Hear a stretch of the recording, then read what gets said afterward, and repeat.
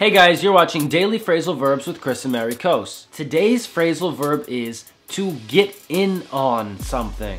To get in on something really means to participate in something, to take part, especially when taking part in this thing requires you to make a choice. You need to choose to participate. Everybody was telling jokes about Frank, and I got in on it. This means everybody was telling jokes, and I joined them. I also participated and told jokes. I post videos about phrasal verbs every day. I'm glad you got in on it. Make sure you press like, press subscribe, and leave a comment under the video. Thanks for watching Daily Phrasal Verbs with Chris and Mary Coase. I'll see you tomorrow.